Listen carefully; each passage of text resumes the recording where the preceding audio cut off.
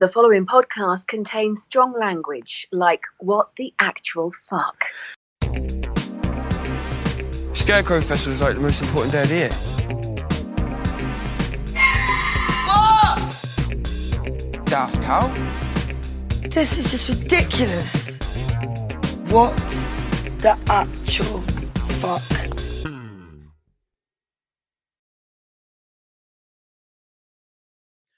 Hey, what the actual fuckers, and welcome to WTAF of This Country podcast. Now, first, he's the man who's just been upset by Arthur.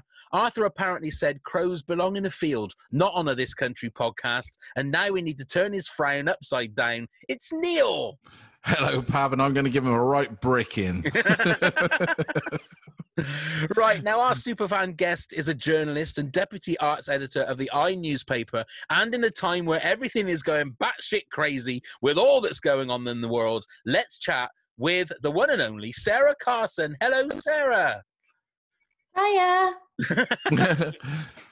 So, as we're recording this, it's the, what is it? Is it the 4th of November? It is. 2020, yeah. And it's safe to say there's a lots of weird shit going on. So I'm assuming as you work in the newspaper industry, it's been quite a torrid time for you in the last, I would say, 4 years, probably. Well, yes, but I'm quite lucky in that doing arts, you sort of sidestep the news stuff, so you can kind of be in the room when there's something exciting going on, but you get to go away and do cover the slightly more fun things. We said that there was no room to be in today, so I was just sort of trying to spy on the news lists and news conference to see what was going on. Has it been quite challenging in the lockdown to get the stories that you would like to have got in the arts? Yeah, definitely. I mean, we would tend to plan weeks and weeks ahead. So sort of by March, everything that we had for the next month kind of had to be scrapped because, you know, theatre shows weren't on, albums were delayed, films weren't released. So, yeah, we had to be quite creative about what we were trying to do. But the good thing was, as time went on, obviously people can't leave their houses, so it's all of a sudden it became a bit easier to get interviews with people who are usually flying around the globe and now just sat at home, you know, doing sort of concerts on Zoom. We found that we managed to get hold of interviews with guests that we would never have got normally, because we know that they're at home, they're not doing anything, so they haven't got an excuse this time. So we will talk about, obviously, all the stuff that is going on with the lockdown and COVID and stuff, but This Country, how did you find out about it originally? Were you a fan right from the very start? Yes, I was. I actually found out about it because I'm part of a Facebook group, which was once tiny and is now absolutely huge, and I think I've left it, which was devoted to The Office. And I remember there were trailers from BBC Three just shared on there because everybody was saying it was a rip-off of what's his face, Gareth. Keenan. Yes. Yeah, so I remember seeing those, and then it hadn't come out yet, but people were just talking about it, and then I watched it and was obsessed. And it's nothing, you know, it's not a copy of The Office, thankfully, which became pretty clear within about 30 seconds. But yeah, that's how I found it. So what was it that you fell in love with, Sarah? Well, there's a lot of things now, but obviously by this point I've watched it all about 12 times. But I think the thing that I most loved at the very beginning was how it uses detail, just like constant detail, really specific references to mad things like a Cadbury's fuse bar or baby Oleg, or what else is there, like Hollyoaks, just constantly these things that you never think about, or like the Queen's nose, just they pop into your brain, and I think you feel attached quite quickly when somebody remembers the same things you do, and also it's really funny. Well, there is that, yeah. Obviously. Gift gaff is another one. Yeah. You can imagine that they look at, right, let's look at all of the phone providers and which one is the funniest one to say. Gift gaff. We'll choose gift gaff. There are certain things I find now that you think, well, that's a This Country word, or that's a This Country product now that they would use. So when you started watching it, and obviously you work in as a journalist in arts and stuff. Was there a buzz about it from the very start in your sort of day-to-day job? Was it something like people that you work with are going, are you watching this? Well, that was me trying to get everybody else to watch it. So, but I actually ended up becoming really good friends with people at other newspapers or other magazines through this one show, because nobody really had caught on just yet. So there were about 4 or 5 of us at different places, all really trying to kind of bang the drum. But within our own workplaces, other people hadn't cottoned on. So it was really nice, actually, because you sort of get to know, you sort of become closer friends with people over this weird show. Now I can't remember that's why we first sort of went out for a drink, but it would have been like one of us tweeted about it, the other jumps on and says, oh my god. And so I would say it's definitely not been at the very beginning. I feel like I was trying to bang the drum, but it took a while before other people started listening at work anyway. This is when I worked somewhere else at that time. Right. So do you, because you were sort of there from the start banging the drum, do you have a little bit of, because I feel this, a little bit of ownership of it, and now it's become a bit bigger. It's almost like something that you don't quite want to share because it's your own little thing.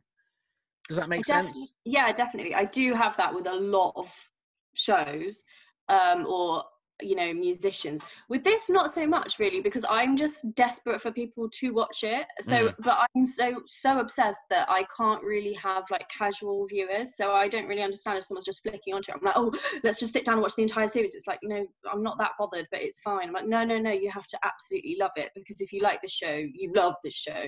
I definitely feel ownership over it, but I more want people to watch it.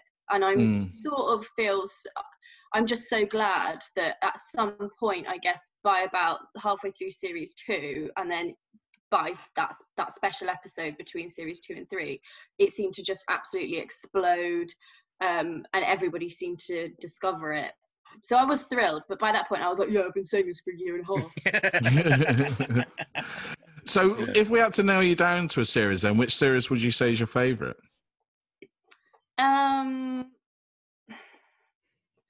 Possibly 1. No, 2. We'll go 2. Okay. I think. Go on, then I'm going to ask why. Well, I guess by 2, they'd established the characters enough to be able to really seed the emotional depth to it. So I don't necessarily think that you might watch a casual episode and realise just how insightful it is about human nature and things like loneliness and youth and friendship, I suppose. But if you watch the whole thing and you look back, you realise that they were sort of fun. They were all funny characters that you laughed at in that first series. But by the second, you just saw such tragedy. You saw all their desires much more clearly.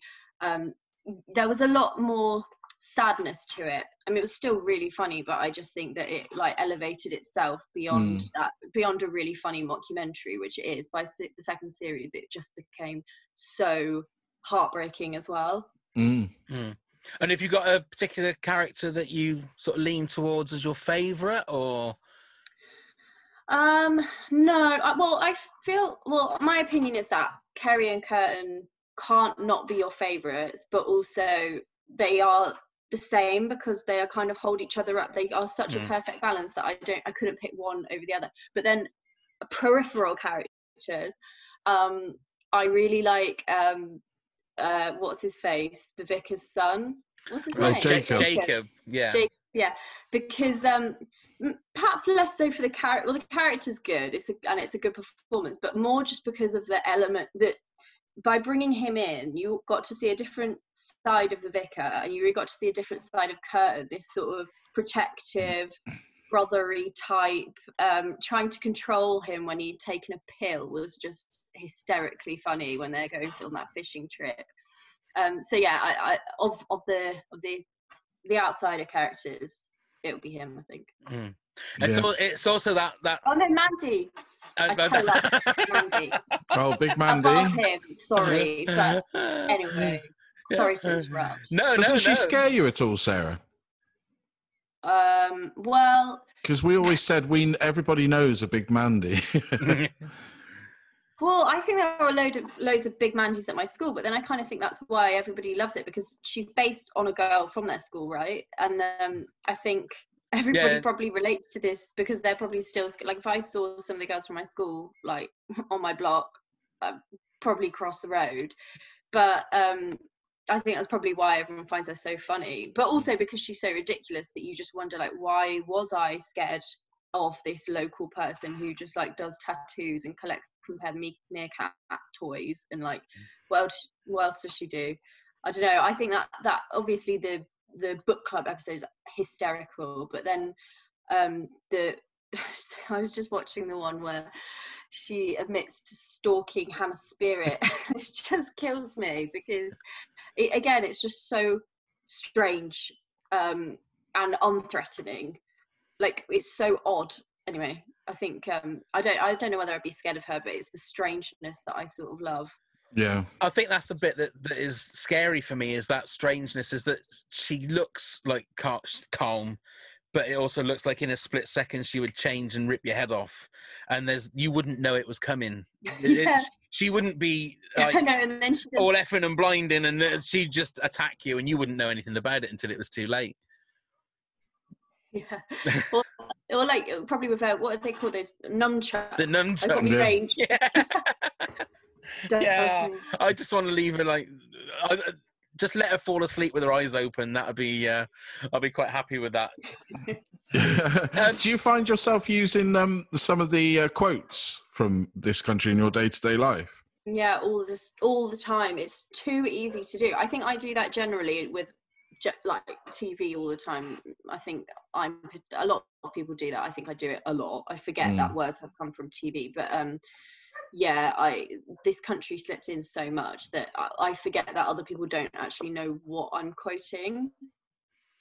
But does that make it nicer when you do it, or do you want someone to go, oh, I know that, I know what you mean? Good question. I expect that they do know. Yeah. It never occurs to me that they don't until now. But now that I think about it, like, slipping into a West Country accent actually probably is just like something that other people have just accepted that I do without me actually realising that it's quite strange. They have no idea what I'm talking about. I had it last week. Somebody at work had a bacon, lettuce and tomato sandwich, and I went up to them and went, tomato, like that, and they just looked at me like I'd spat on their food. They had no idea what it was. I said it's from a TV show. It's a funny show. Maybe you should watch it. It's really good. And they just sort of slunk out of the room because I was really embarrassed. No, he didn't. Had no idea. So some people, you have to be careful who you do it to, I think. Yeah, I think you do. Mm. So what ones do you use, Sarah? Let me have a think. I definitely use I've got me range, like, all the time, but I don't really know what it's referencing. What the actual fuck, Kurtan, obviously.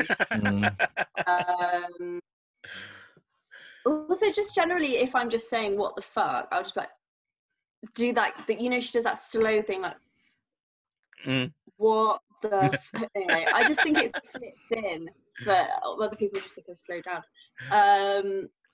I was going to say you do a very good West Country accent. Yeah, you do. Yeah. Oh, thanks. Well, I don't realise I'm doing it. That's the thing that makes me laugh, is you don't just do the quote, but you do the quote in a West Country accent, which I think is really, really good. I don't think I realise I'm doing that sometimes. Do you have any connection to the West Country to get it that good, or is it just mimicking? No, I don't know if I've ever been there. Well, yeah, I've never been. Wait, what constitutes the West Country? Well, like Bristol? The Cotswolds. No. You've never been to Bristol? It must be a past life. Where have I got this from? It must be a past life, I think, then, yeah.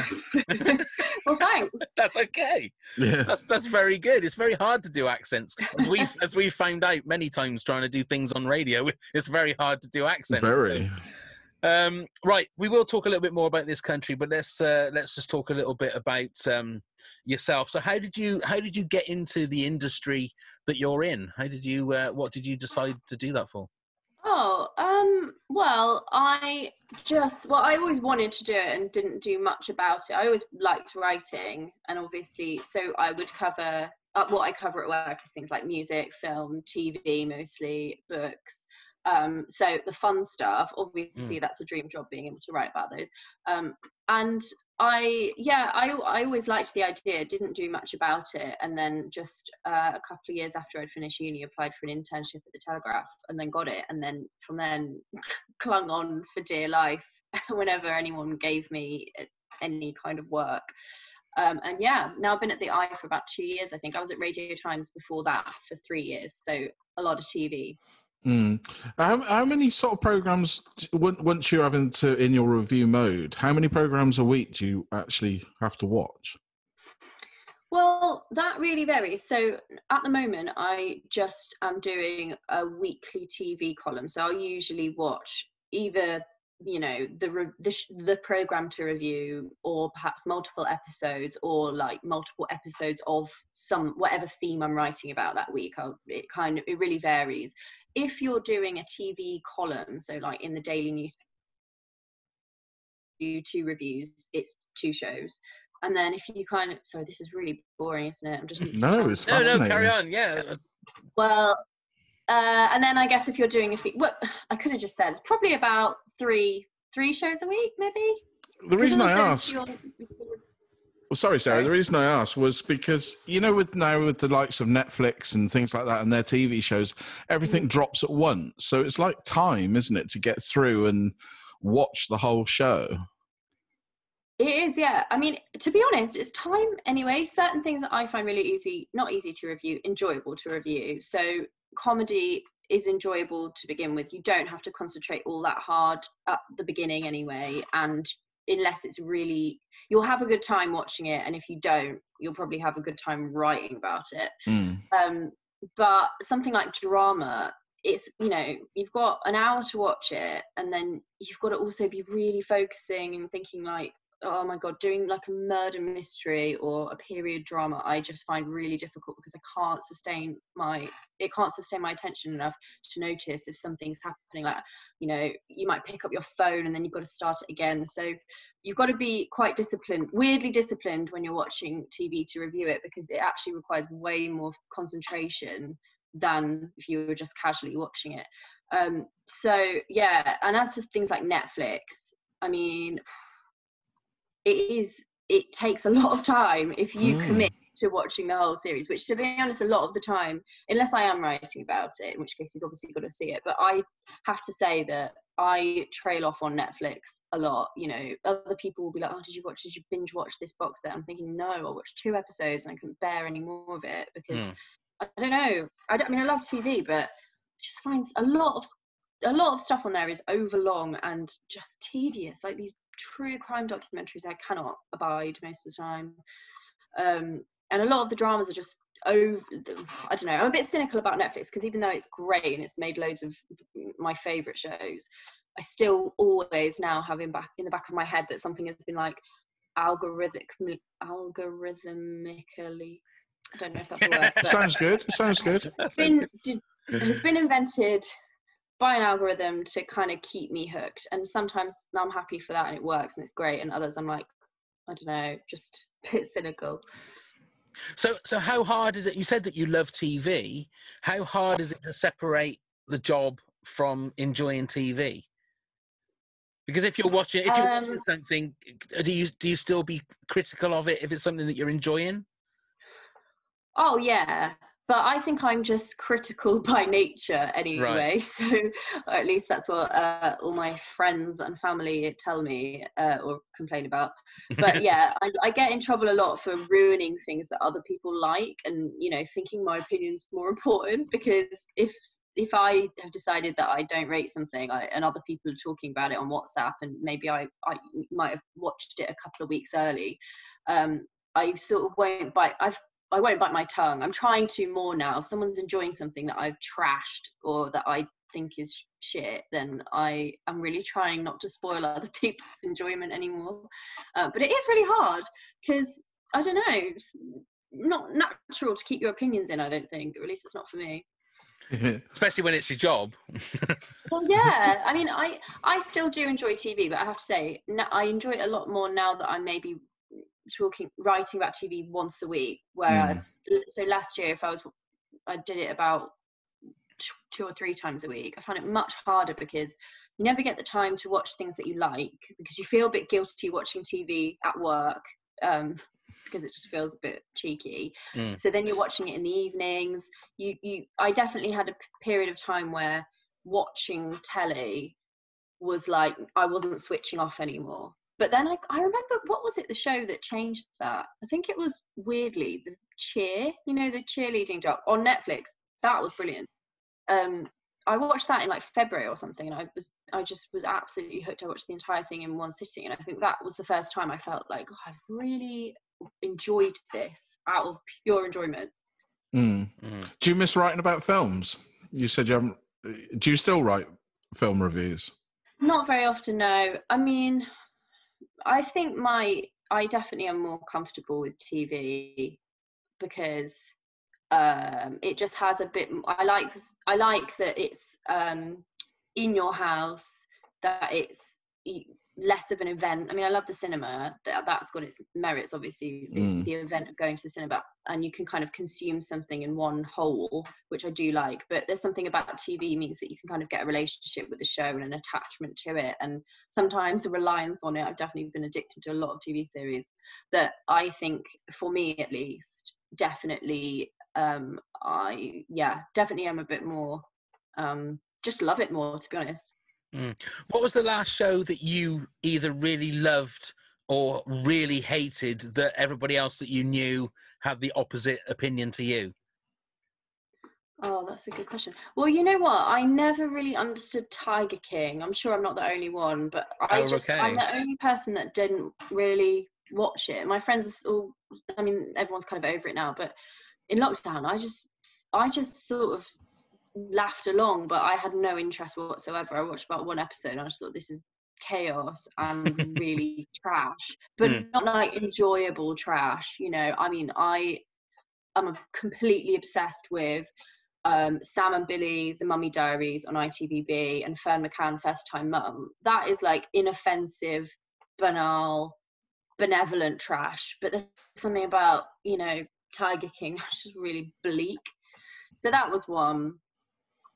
I'm trying to think what else there was. If there's been any big dramas or anything lately. Because I was thinking, was Tiger King a thing of that moment? Do you think it's that everybody was in quarantine, everybody was locked down? That was something that sort of at that moment hit. I think if it was any other time, it wouldn't have been as big as it was.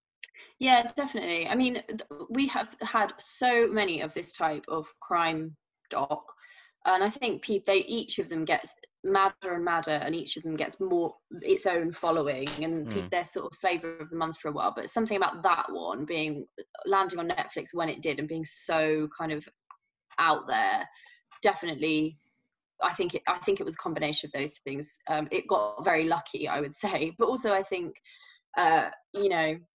it's not a show that anyone's ever going to watch again. It's kind of the blessing and the curse is that nobody I don't think is going to stumble across Tiger King in years to come and be like, oh, well, I've just watched this cool documentary series.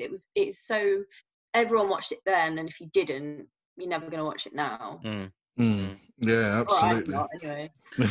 I do agree. Yeah, absolutely. So going back to films, then, obviously films and cinemas having a very tough time in this lockdown, but there are films coming out. Has there been any highlights you've seen in that sense? Let me think. I've not actually been very good about going to the cinema. I mean, I think I went once. What did I see? Tenet. Didn't rate it. It was very loud, wasn't it? It was very loud. And completely nonsense. Yeah. Myself and my wife were watching it at the cinema, and we looked at each other about an hour and a half in and said, got any idea what's going on? And we got no idea. And we just sort of just rode out the rest of the, whatever it was, hour and 10 minutes of the rest of the film. It was just mind-bogglingly just messy, Yeah. as far as I'm concerned. That's how I felt after about 5 minutes. But I was happy to be in a cinema though. Yeah. That felt nice. What else have I seen recently? Do you know what? I've not been great at watching new films. I've been a lot better about revisiting old ones. Like just for like the other weekend, I can't remember what I did. I can't remember the reason, but I ended up watching like what's it called? How to Lose a Guy in 10 Days, Steel Magnolias, and another kind of 90s rom-com in like the space of a day. And I don't know what was going on, but nostalgia. Yeah, it must be. But I mean, I'm not really repping my credentials there. But, oh well. When you were reviewing films more often, did you ever get sent to see films and you thought, I really don't think I can watch this, like a horror film or one of those sort of? Well, I haven't, to be honest. Film is always the thing that I've done the least. But there was one. Let me think what it was called. It starred Robert Pattinson. I was supposed to be reviewing it and I just hated it, but everybody else completely loved it and I just felt really dense afterwards. Maybe I am dense. I did just tell you that I love these rom-coms, but there's no harm in that. They're all good films. Exactly. But what was it called? It was some freaky film with Robert Pattinson. I'm gonna look it wasn't The Lighthouse, was it? No, it was years before that. All right. It was do you know what? It was some kind of European horror that was just really, I'll never find it, but it was about a sort of old king, and I just thought, this is unbearable, can't stand it. Wow. And then the worst is that you watch them so far in advance that you kind of can't find out what other people thought. So you say what you think, and then you find out months down the line that everybody else loved it, and you just didn't understand it, which is just humiliating. But that doesn't that come with being a critic, if you like? Is like you're putting your head above the parapet a little bit in regards to, this is my opinion, this is what I think. Have you got to be quite thick-skinned to be a critic, really? Well, I imagine if you're like, I feel like film critics often kind of have a bit more, what's the word? Just a bit more influence, and you can do something quite literary with a film review that I don't feel many people do with a TV review. So I think there's a little bit more boldness in film writing. So I would say yes for film critics. TV critics, yes, but you know, the nature of it is kind of that you're not going to be like Clive James being able to write some fantastic, insightful thing every week, because you know sometimes it's not going to be right for your readers to kind of delve really deep into like Doc Martin and write some really like hard-hitting, thoughtful, nuanced piece about it. You kind of just want to find out what happened like in the village that week. But not that I've ever reviewed Doc Martin, having said that, but but I don't know, I guess yes, you should be thick-skinned. I suppose probably the thicker skinned you need to be, perhaps that's the sign that you're a better, braver critic, because you're kind of eliciting a bit more of a reaction. I think something that I've found with other people that review, especially TV, is that you'll often be looking out for what everybody else gave it. So say you've thought something was brilliant, you might give it a 4 or a 5, but then, you know, the show ends, the other newspapers publish their reviews and they've given it like a 2, and you just feel really like, oh, you doubt your opinions. You kind of have to fight a bit not to doubt your own opinions when other people have gone another way to you. Yeah. Do you still like review the reality shows and things? You know, like your Strictly, you love all that. Yeah, well, Strictly less so, because I love watching it out of pure enjoyment, and I kind of find it hard to write about, because that takes a real skill, being able to say something new about a show that is largely the same format year after year. So that one, I would say I don't love writing about it. But I've forgotten the question. Sorry. I just, with reality shows, basically, how hard is it to write? You know, they're pretty much all the same formula. Sorry. So Strictly is a different one. most reality shows I love writing about because it's so stupid. Like, it used to be so much fun. I used to do I'm a Celebrity reviews. That was really fun because there's just something really daft and mad happening all the time. Same with Big Brother, Love Island. You know, I would say now I wouldn't really ever want to kind of revisit those that much unless there was something, you know, I mean, you'd have to really take a fresh angle. But in general, the good thing about reality TV is it's a bit less predictable. So that's a lie. A lot of it is so predictable. But a new, I guess you can kind of pull things out of people a bit more because they might say something a bit unscripted. Whereas, and you can sort of be a bit more playful with it. You can't really be playful with a something like Line of Duty. That's a lie. Line of Duty is pretty silly. God, I'm really contradicting. Line of Duty I like, but you can be playful with it because it is a bit daft sometimes. But a lot of, all right, you can't really be playful and sarky and funny about like a drama about a missing child or something because it's just not appropriate. So it's a lot more fun to write about reality where you can be like, oh, you know, that's a big tarantula, how's she gonna fit in her mouth or something. That's not a great piece of writing, but and I was going to ask about the theatres, Sarah. Were you able to review many theatre things before lockdown? Well, before lockdown, sometimes I would mostly do, to be honest, we would more commission theatre reviews and I'd go to concerts, really. That's what I would review the most apart from TV. So theatres at times, yes, and I love it. But usually I would leave that to a theatre critic because it's a bit more of a, like, they've just got so much background knowledge and contextual knowledge that I just, you can feel a bit like an amateur if you don't really know your stuff. Whereas I'm a bit more, I enjoy music probably more than theatre, so I review that a lot more and I know a bit more about it. So yeah, I mean, I really am missing that now. I didn't to begin with in lockdown. Obviously I was gutted that everything closed, but I was sort of, it can get quite tiring being out like a couple of nights a week at concerts. As great as it is fantastic, but it is tiring as well. And that is something that you really have to fight hard to try to enjoy when you are writing about it. You're standing there in a crowd on your phone trying to kind of get 400 words out quickly on your notes app. Like it can be quite, what's the word? It can dull the atmosphere a little bit. But I'm really missing it now. It's probably the thing that I miss the most, actually, because there's so much, for me anyway, there's so much in a concert that's not just about the music. Like, it's about like a sense of collective happiness, freedom. I don't know, there's so many things in a concert, and I just, it's just not something that I've been able to feel so long. So what's your favourite gig you've ever been to? Oh, so I would say probably the David Byrne American Utopia tour a couple of years ago was like the best thing I've ever seen. Oh my God, here's a film you should watch that's out that I watched a couple of weeks ago in lockdown. Is the film of that, which is just brilliant. I don't know when it's out. I think it might be 11th of December, but I've pulled that out the air, but I think that's right.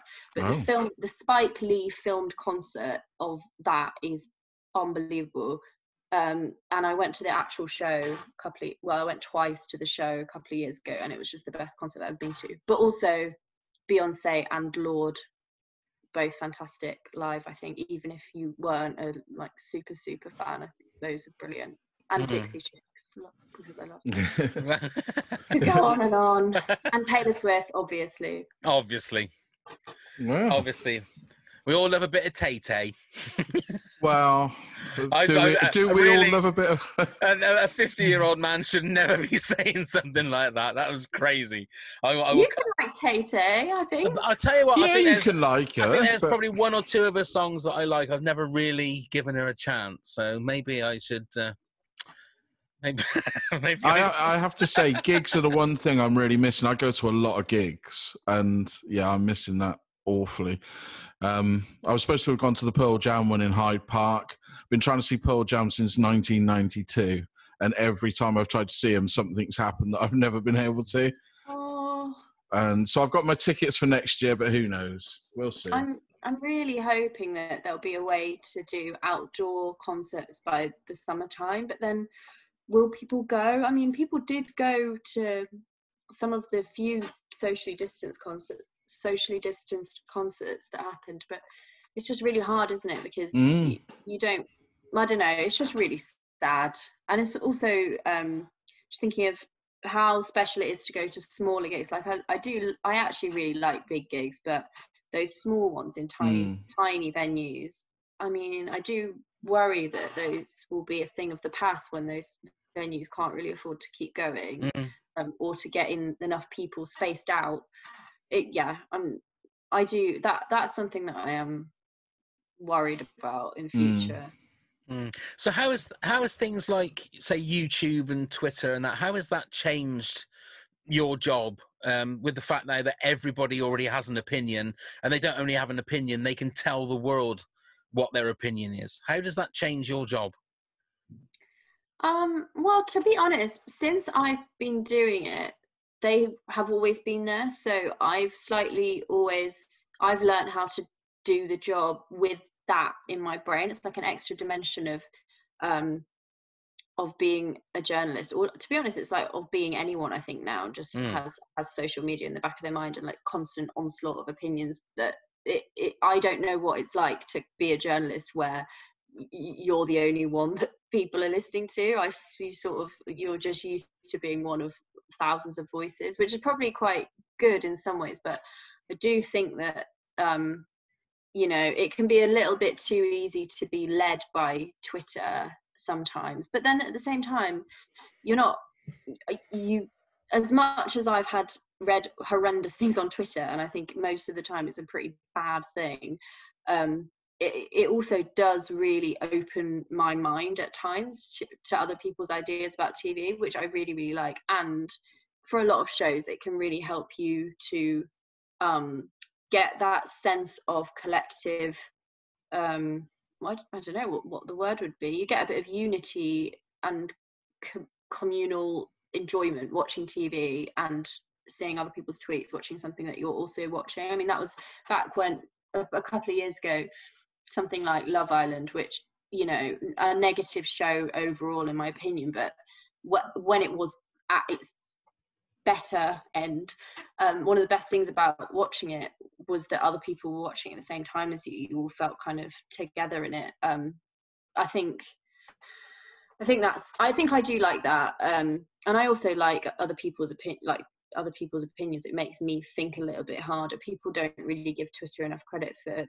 opening people's minds a little bit, because otherwise you only have your own opinion. You only have the quite samey opinions of most newspaper journalists. Like, it's great to see what other people think, but then again, you're still just reading Twitter users, and that's not the entire population. So it goes round and round, doesn't it?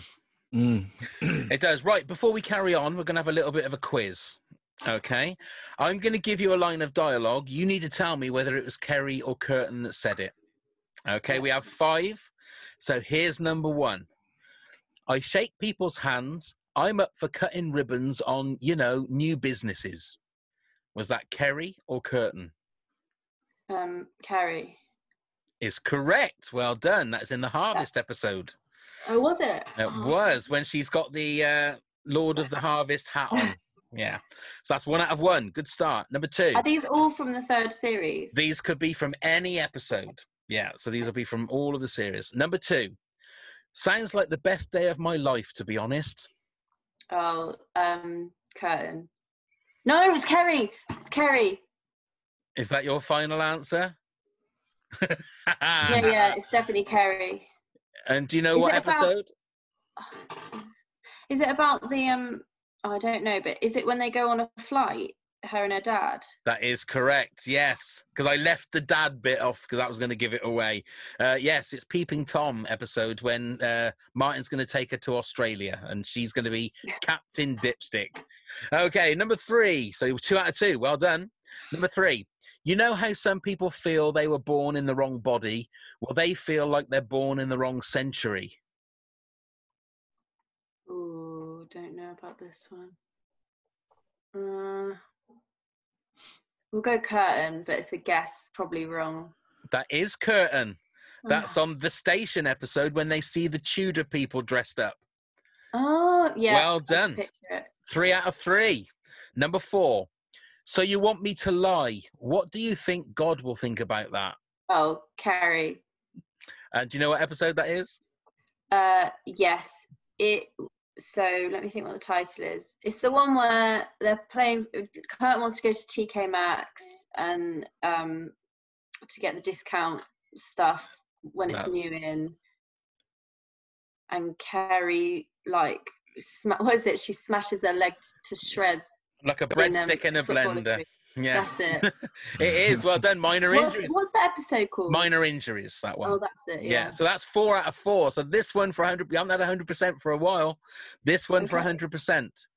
When you think you're taking it down a notch, take it down another 4 notches, please.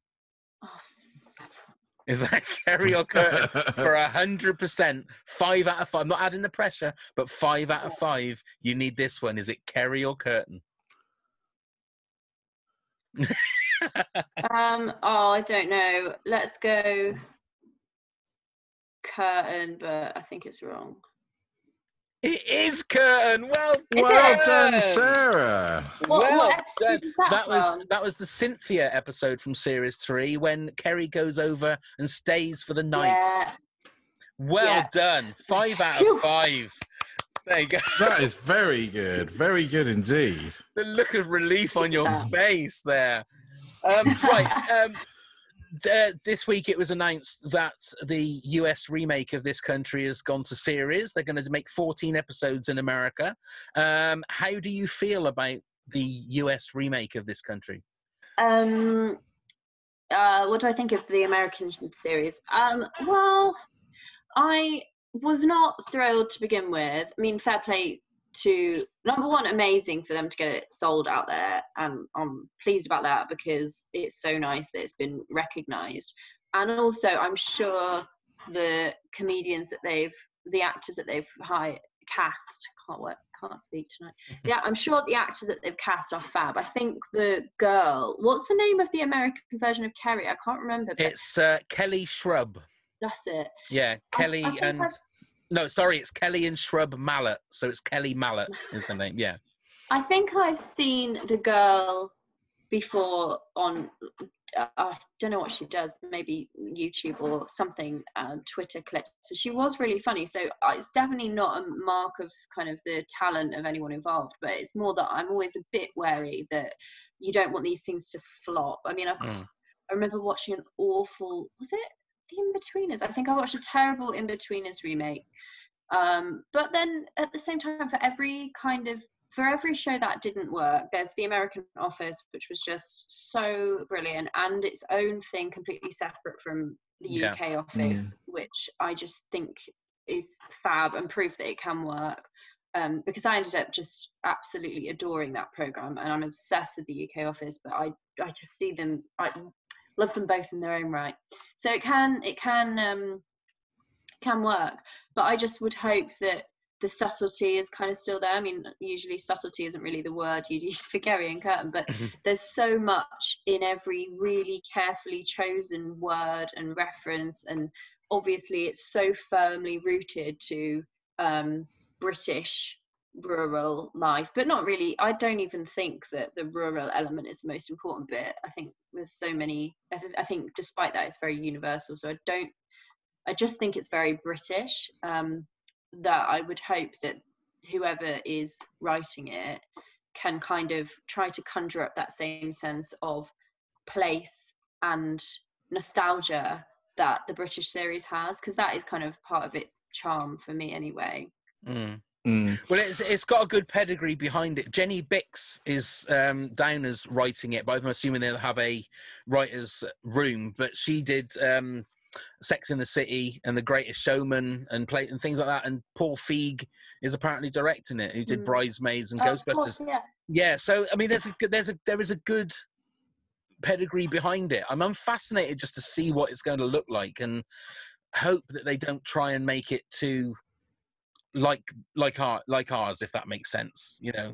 Yeah, I think, but I reckon by now they're so used to trying this and it going wrong that they want to make sure they are retaining what makes it so special, and at least trying to translate that.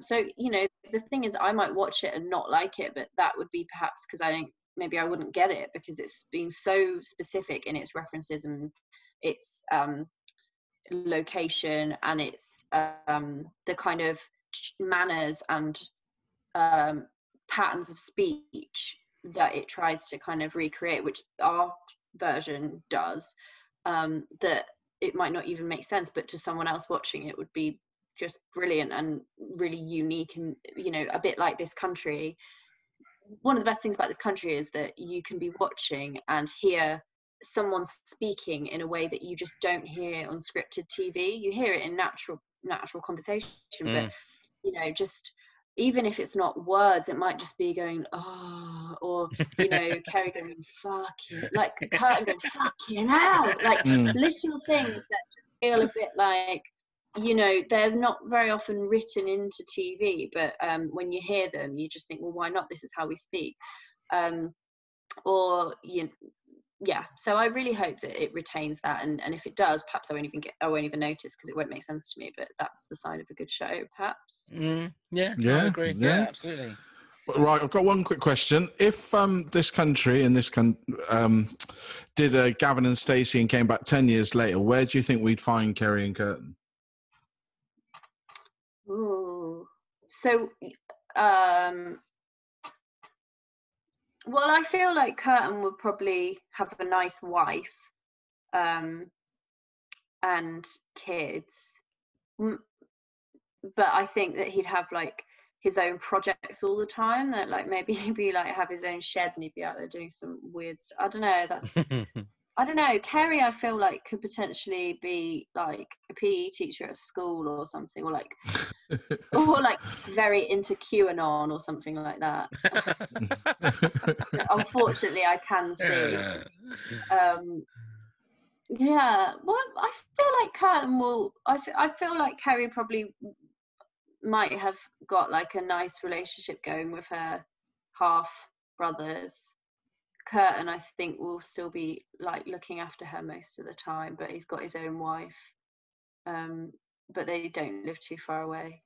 My God, calm down, running away with myself. But yeah, I would like to think that they'd still live close by, because you know, Kurtan always wanted to break free and kind of sow his oats, but I think that Kerry might. I feel like he wouldn't go too far from her because of their kind of that protection that he has for her, and she, though I don't think she necessarily understands it, is so compassionate towards him and knows everything about him. You know, where she'll be worrying about what people will say about his nan, or talking to camera about how he gets really very much too obsessed with things.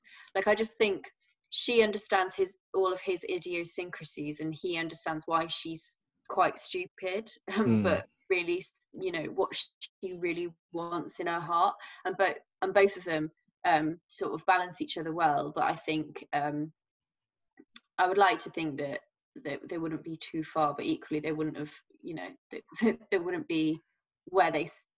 I would hope they're not still in the village. I'll say that. Okay, one final question. This is a question that we've sort of asked everybody since series 3. Kurtan's nan, who do you think it is? Oh, I don't know. I tried so hard to work this out. I must have replayed that clip so many times. I texted everyone I know who's involved in the program trying to get them to tell me, and nobody will. No. Right. So it's a Hollywood person, right? But it's not.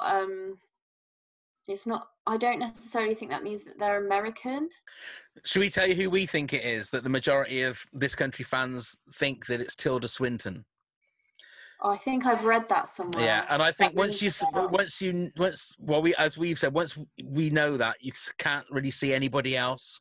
But is she tall enough? Let me think. When I was replaying that clip where she, you know, where they blur out her face, is it the brother's funeral episode? Yeah, I think so.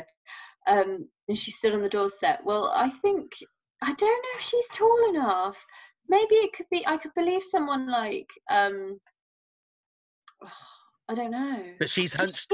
She's hunched over as well when she's talking. Hard to tell. I just can't see it. And she was in David Copperfield with Daisy. Oh my God, that's a really.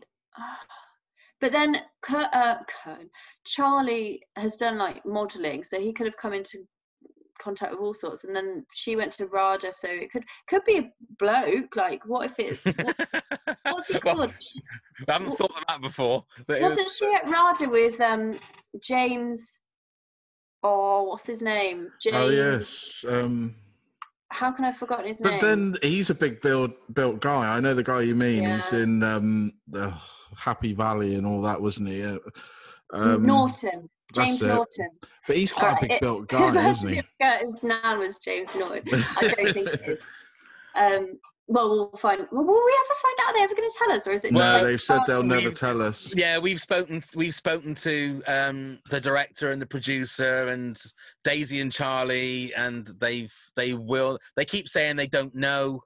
They keep saying that it's someone from Australia or someone like that, and so a lot of people thought it might have been Kate Blanchett, but I'm adamant that it's Tilda Swinton. Just as soon as you see that, just she is British.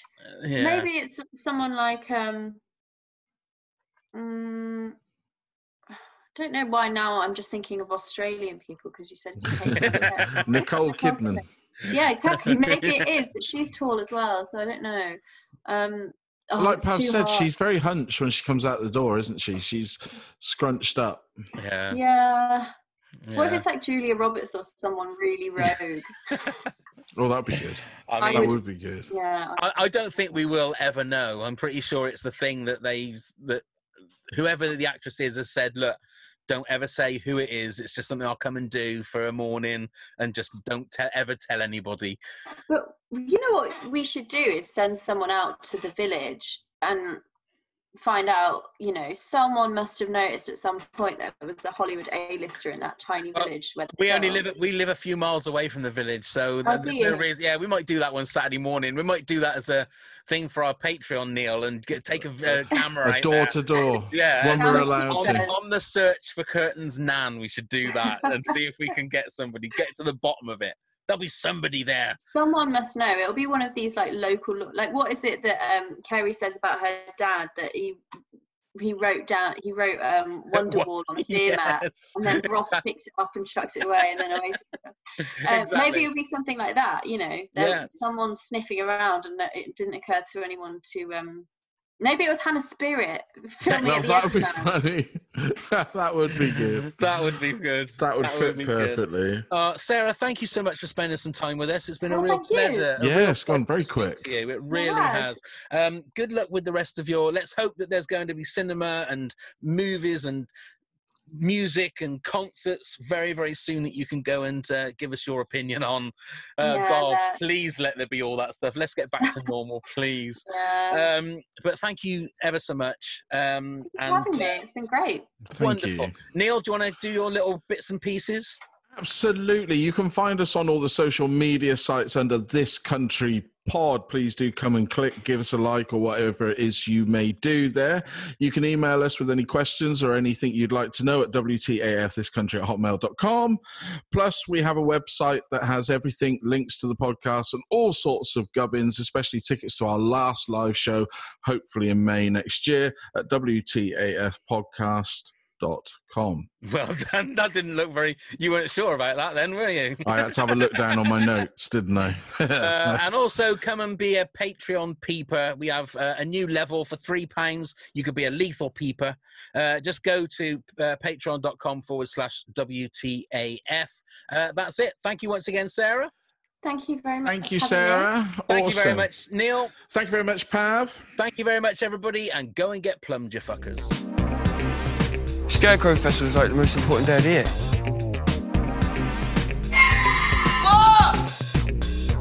daft cow. This is just ridiculous. What the actual fuck?